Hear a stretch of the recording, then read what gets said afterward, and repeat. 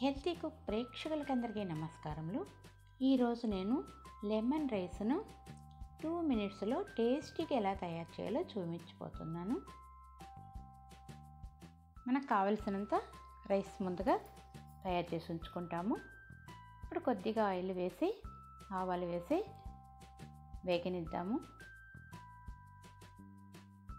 ఇది ఉప్పు మిరపకాయలు అంటాము. పెరుగులో ఊరబెట్టి ఎండబెట్టి ఉంచుకుంటాము. ఇది బాగా టేస్టీగా ఉంటుంది. ఇలాంటి ఫ్రైడ్ రైస్లకంతా కూడా ఇది యూజ్ చేసినట్లయితే ఇంకా ఇవి మన ఇంట్లో కూడా తయారు చేసుకోవచ్చును. లేదంటే కూడా మనకు బయట షాపుల్లో కూడా దొరుకుతాయి. ఇలాంటివి సెలెక్ట్ చేసుకున్నట్లయితే మంచి టేస్ట్ ఉంటుంది. ఇప్పుడు బాగా మిరపలు వేగింది. ఇప్పుడు పచ్చెనగపప్పు, దబ్బ ఉద్దిపప్పు వేసి వేయించుకుంటున్నాము. ఇది మనం డైలీ సాంబార్లు, రసాలు ఇట్లా ఏం చేయాలని ఆలోచించేటప్పుడు ఇది ఒకరోజు తయారు చేసి వేసుకోవచ్చును. ఇంకా కరివేపాకు వేసి బాగా కలిపేసుకుంటున్నాము.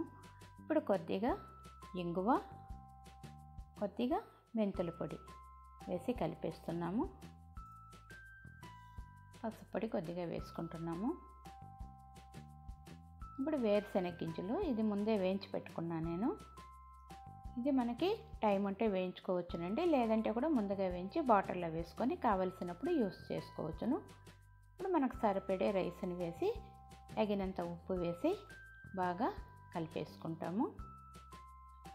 చూడండి, సిమ్లోనే పెట్టి చేసుకుంటున్నాము.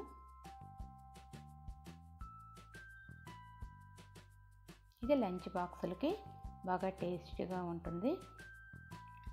ఇంకా మన కాయలేది లేనప్పుడు కూడా ఇలాంటి ఫ్రైడ్ రైస్ చేసి తీసుకెళ్ళిపోవచ్చును. బాగా టేస్టీగా ఉంటుంది. బాగా అందరూ కూడా ఇష్టపడి తీసుకునే ఐటెం ఇది. ఇప్పుడు లెమన్ ఒకటి జ్యూస్ పిండేస్తున్నాను. బాగా పెద్ద సైజు లెమన్ తీసుకున్నాను. కరెక్ట్గా ఈ రైస్కి సరిపోతుంది. బాగా కలిపేసుకుంటున్నాము.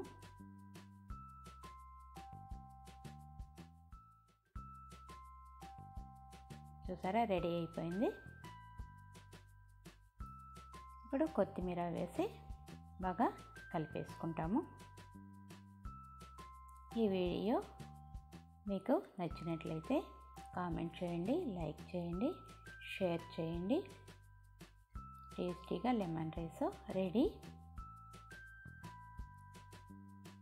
ఇప్పుడు ఈ మిరపకాయ ఉంది కదండి, దీన్ని కొద్దిగా ఇట్లా తుంచి ఈ విధంగా తీసుకుంటే చాలా టేస్టీగా ఉంటుంది. Thanks for watching.